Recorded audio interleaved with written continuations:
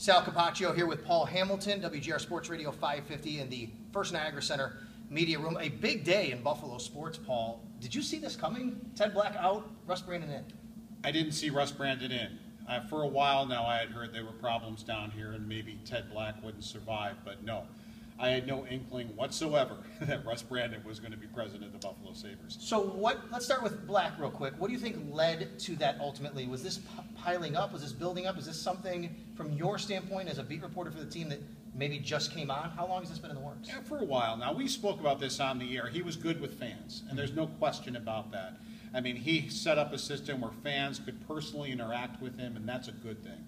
And they would take into account a lot of things the fans asked them to do, but there were also parts of the operations that he wouldn't be aware were going on and things that were going on, and some of his hirings probably were a little bit questionable and people weren't doing the job that they were supposed to be doing, and it just caused problems and it just kept building up and building up. So that's why I'd heard for a while now, and I'd even heard John Comal was hoping he could be the president of the Sabres.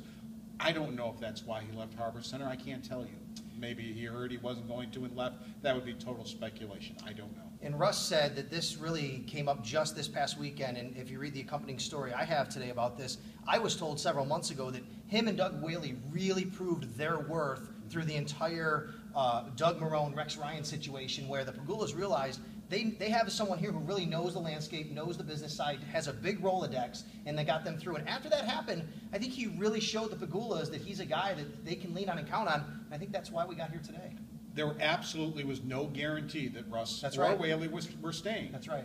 They needed to show how they operated, how they worked, and they were under scrutiny from the Pegulas. The Pegulas wanted to see, show us what you do.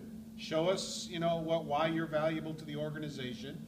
And that's what they did. And I'll tell you what, to be able to sell the Buffalo Bills, forget about on the field, as a business, to be able to sell them the last 15 years, considering what's happened on the field, to me, I think is brilliant. And business is booming down there, and they make money down there. The Bills are thriving and have been thriving. And to be able to do that without making the playoffs since when, that's right, I think is a testament to him, forgetting about the football operations. And then finally, he was asked a question today about the hockey operations, and will you have your hands on it? What did he say? As far away as you can be, right? He's not going to touch on it. And that's the way the Pegulas set it up with the Bills, too. They set it up where Whaley does his job.